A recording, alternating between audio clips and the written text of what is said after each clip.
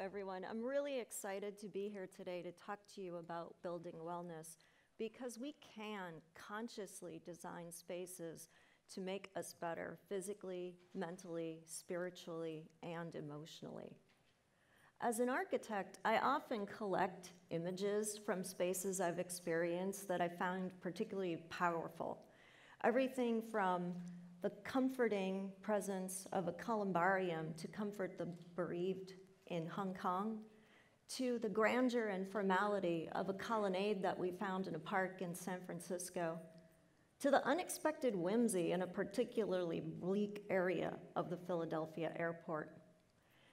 And I'd like to invite you now to think about spaces that have had an impact on you. Think about a place you sought out for a fun or happy experience. What were you looking to do in that space? Was it an interior space or was it outside? What was the lighting like, the temperature, the colors, the textures? What did you do in that space? And how did that space support your activities? Once you have that good, solid picture locked in your mind, I'd like you to think about another space. This time, one that you looked at when you'd had a tough day, maybe got some bad news. How is that space a little bit different? What about it gave you solace, protection, comfort? Space feels like something, doesn't it? I've been noticing this my whole life, from when I was a little girl who would hide under or behind a piece of furniture or crawl on top of the refrigerator. I always noticed that the enclosure or lack thereof, the point of view I had, made a difference in the way a space looked and felt. And when I went to architecture school, I learned that design isn't just about aesthetics and form giving, or about building performance, even though those things are important. What really makes a difference is how people feel in our spaces. That's why I want to talk to you a little bit about research. And you might wonder, research, what does that have to do with architecture? Well, the very best spaces know how to tell a story. They know how to reach us emotionally. And what if we could do that every single time? What if we could use what we know about how people think and behave and act, and consciously design for those moments in our spaces? Because the truth is, I can't design for you only being in my space when you're whole and healthy and fully functional. I have to think about what you're going to do when you might be in a time of stress. And stress is something that all of us are feeling more and more and more these days. What started out in our primitive bodies as a fight or flight, healthy response to being chased by a tiger, for example, has now turned into a very toxic physiological event. All that adrenaline and cortisol that we're not burning off running from a tiger is making it harder for us to sleep, harder for us to think straight, harder for us to solve problems, and most of all, harder for us to be resilient in the face of change in our life. And believe it or not, I think architecture can make a difference. I'd like to introduce a concept called salutogenesis. Now, a lot of people look at me when I say that and say, is that a real word? It is a real word. And it literally means health generating. Think about that. Think about the power to actually create well-being in space. And I like to think about salutogenesis as having 5 components. The first of these is something called biophilia, which is a term coined by Edward O. Wilson to describe the fact that as human beings, we are literally part of nature. Therefore, our bodies are hardwired to respond to our natural environment. When we are out in nature, at a beach, in a garden, in a forest, our whole neurological system is calm and attuned to that environment. So why wouldn't we want to bring that experience into the built worlds that we create? Why wouldn't we want to create atriums and balconies and roof gardens in our designs? Why wouldn't we want to create large expanses of glass that blur the connection between inside and outside, that provide natural light and views? Why wouldn't we want to use natural materials, textures, forms, even patterns, and the random shapes and forms that we can find in nature? When we use these things in design, we help people to be their best selves in our spaces. Which brings me to a second component of salutogenesis called sense of coherence. A sociologist named Aaron Antonovsky discovered this phenomenon, and it's basically about the fact that we're always understanding our environment by making analogies to spaces and experiences we've had before. So for example, when you walked into this auditorium tonight, to the extent that it's like any other auditorium you've ever been in your life, you knew that the best seating would probably be in the front towards the middle, and that you probably wanted to avoid the seats in that back corner, sorry. So you knew also that all the activity was going to happen on the stage, right? And that can happen in any space. But as architects, we want to consciously use that idea of sense of coherence to think about spaces that people might have a hard time finding their way in, or spaces that might be associated with unpleasant or stressful memories, like a hospital. How would it be different if you walked into a hospital and instead of having the typical institutional cues you expect to find, you found a comforting environment that reminded you of a restaurant or spa or even your home? How would you think differently, feel differently, physiologically react viscerally to that environment? It would be a lot different, right? And you would feel a lot more confident and empowered in that environment.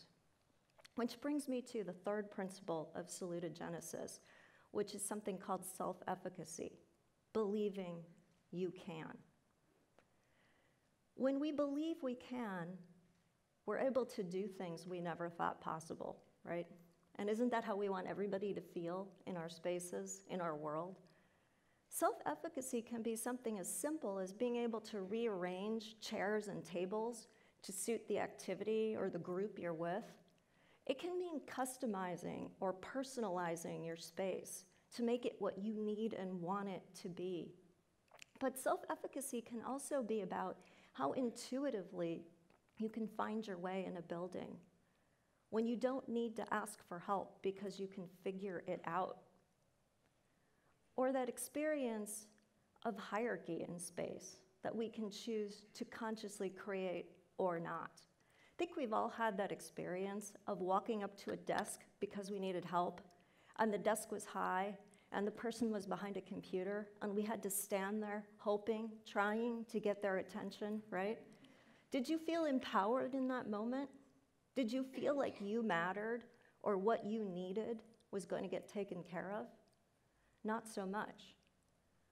How would it have been different if that person was sitting at a table with no barrier between you and them, or standing up, ready to greet you? And those kinds of moments, those kinds of pieces and parts in the environment, those little details, those are the cues that tell you you are welcome, you are an equal here, or someone is in charge and you're not. They're the things that we use to understand space and our place within it. The fourth element of salutogenesis that I want to talk about is something called the relaxation response.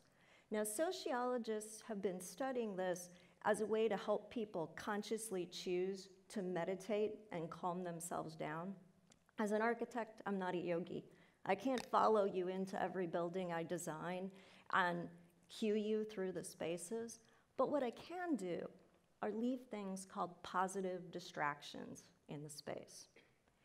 And just like I do some of my best problem solving when I'm playing Candy Crush, when we have positive distractions, all the whirling thoughts in our stressed out minds get forced to the background because we're giving our minds just enough to think about, just that appropriate level of complexity that we can't have out of control thoughts. We're forced to calm down. We're forced to center ourselves. We're forced to refocus, and just by refocusing on something that interests us, we're naturally calming down. So what does that look like in space? Well, it can look like a really intriguing form. It can look like the play of light and shadows that changes as the day goes on. It can look like interesting patterns and textures, even choices of material that look different in different light or as you move around them. All of those things that fascinate you about your environment. All of those things that give you a focal point, something to think about, something to focus on, something to occupy your mind. The fifth aspect of salutogenesis is something called prospect and refuge.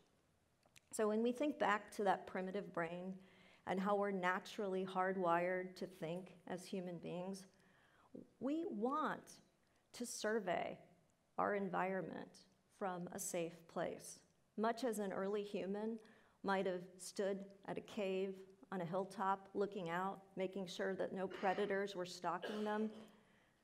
Human beings naturally want to feel that they've got their back.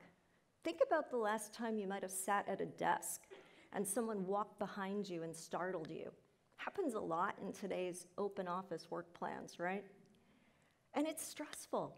It's stressful because we don't know what's coming at us. Think about how when you walk into a room, people naturally choose the spaces that are against a wall, where they can see the door, where they can see the activity happening around them, right? That's prospect and refuge. That sense of safety, security, that lets your brain relax and focus on what you really need to do, not whether somebody's going to come up behind you. So what does that look like in design? It means we have to think about the fact that there are both spaces that are very social and active and open, and spaces that need to be more quiet, more protective, more enclosed. We need to think a lot more about edges to rooms. And the edges aren't just walls. They can be enclosures. They can be alcoves. They can be built-in benches and spaces that protect us, that let us see what's going on and choose for ourselves to what degree we want to participate. They can be that open vista, so when you walk in the front door of a building, you can see multiple destinations at once and understand where you want to go easily and quickly. They can be about rooms that don't have blind corners, that let us see and understand what's going on around us. So now that you know a little bit more about salutogenesis and why it matters to build wellness, I want to talk to you about why you should care. Because you might be thinking, this is great, but I'm not an architect, right? Well, what I'm hoping is that this talk will help you to start to notice, to start to see all of the elements that make up a space, and to start to evaluate for yourself whether they're good or not, whether they're making you better or not. And I hope that as you do that, you'll also start to be an advocate for quality built environments, because everybody deserves to be in a space where they can be their best self. I hope that you will at least understand that there are antidotes to bad environments, and that if you do nothing more than spend 10 minutes outside in the sun before you walk into a windowless room, you will at least have reset your nervous system to make the negative effects of being in that space a little bit less bad. I also hope that you'll understand that there really is no substitute for spaces that are authentic, the spaces that have the warmth and vitality that make us naturally seek them out, the spaces that make us feel important, empowered, strong. And just like this image of my daughter, which is right here, at the local Contemporary Arts Center, standing in that atrium of bridges with natural light filtering down, being able to look above and below, see everything, I hope you will understand that we can build wellness, that we can create environments that empower all of us to be our best selves. Thank you very much.